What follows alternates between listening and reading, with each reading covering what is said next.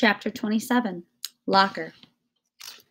After thinking it over all night, lying in bed, staring at the ceiling, Eric awoke on Thursday morning with a clear decision in his mind. No way. It was too risky. He couldn't do it. But something happened at school to change his mind. The problem of Griffin Conley wasn't going to disappear on its own, not unless Eric did something about it. The stolen bicycle made that clear. In school, Eric felt as if he had a target painted on his back. He could tell from the way kids treated him, the watchful distance they kept. A pressure was building, like air in an overinflated tire. Eric couldn't sit back and take it anymore. He had to act. During social studies, Eric's second to last period of the day, Principal Morris came to the door. She asked for Eric to step into the hallway. Ominously, she told him to bring his books. Everyone turned to watch Eric leave. He was bewildered at first, but then he thought, this must be about my bike. It wasn't. In the hallway, Mrs. Morris and Mrs. Ryan, the house leader, stood stone-faced. Eric, Mrs. Morris said, I'm afraid we've received some information today that we are required to follow up on. We need to take a look inside your locker. My locker? As you know, lockers are considered school property. We'd like you to come with us now. Yeah, sure. No one spoke as they walked down the hall and down the stairs, echoing with the click-tap of Mrs. Ryan's shoes. Eric finally mustered the courage to ask, What do you think I have in there?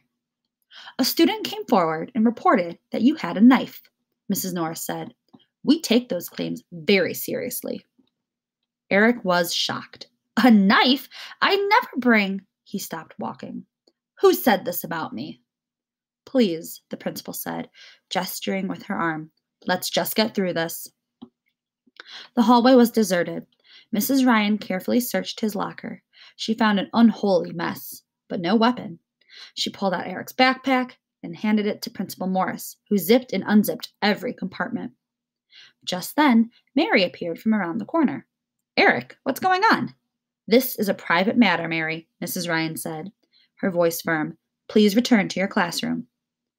Mary locked worried eyes with Eric. But I'm okay, Eric said. It's a mistake. Mary nodded, still unsure. She turned and left. Officer Goldsworthy met them outside the boys' locker room. Eric was relieved that Mrs. Ryan and Mrs. Morris didn't intend to go inside. The officer nodded a greeting and said softly, Eric? He was in uniform today, probably because he was called over from the precinct. By now, Eric felt more relaxed. My locker is kind of gross, he half apologized. If Officer Goldsworthy had a sense of humor, it was not currently on display. Open it up, please. The only possible weapon found inside Eric's gym locker was an old pair of white socks. Eric could have killed someone by holding the socks under their nose. Death by foot sweat. For the final insult, Eric had to empty his pockets. When they emerged in the hallway, Officer Goldsworthy nodded at Principal Morris.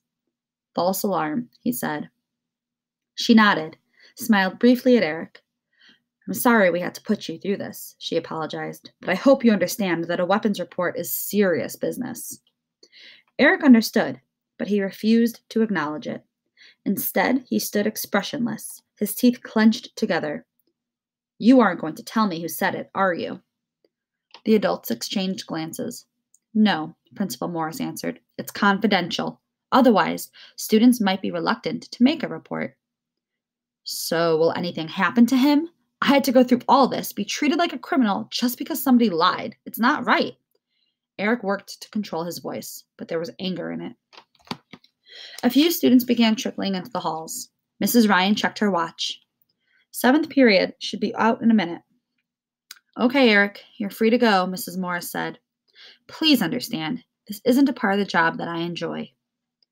Yeah, me neither, Eric grumbled, heading off down the hall. He still had English with Mr. Schofield, and finally he could go home. A few kids from social studies, Pat Daly in particular, were eager to ask about what had happened. Eric was not in the mood, so he lied, made something up about a sick relative, and kept it short. He barely listened during English. Who was behind it, he wondered. Griffin Conley was the easy answer, but the report might not have come from him. That wasn't Griffin's style. He'd goad someone else into doing it. Eric thought of the Dare game and of David Hallenbach and Cody and his stolen bicycle. His body vibrated with anger, knees pumping, feet tapping. Why would Griffin, if it was Griffin, put Eric through that? Just to embarrass him. Eric, a voice spoke, and then louder. Mr. Hayes. What? Would you mind returning to this planet? Mr. Schofield admonished. Take out your book, page 116, please. Eric glanced around the room. Everyone had their novels out. Oh, sorry, Eric mumbled. But even with the book open to the right page, his thoughts journeyed elsewhere.